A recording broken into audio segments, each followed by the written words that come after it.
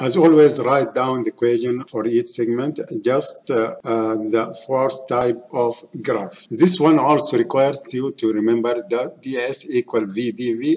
The question will most likely ask you to draw the velocity v as displacement graph. In this sample problem, the two equations for the segment are a equal to over 200s and a equal to. All we need to do is substitute this into our equation and take the integral. So we end up with this integral. Remember that the lower bounds are 0 because the train starts at displacement of 0 meter and the velocity is 0 at s equals 0. This is usually given to us in the equation. Solve the integral. Now it is just a matter of isolating for v by taking the square root of both sides. As always, you need to substitute the value at which the new segment starts to find the initial lower bounds for the next integral. In this problem, it is so the velocity of the train at 200 meter is 20 meter per second. Now for the next segment, we just do the same as before. This time a equal to the lower bounds are the value we calculated, which are 200 meter and 20 meter per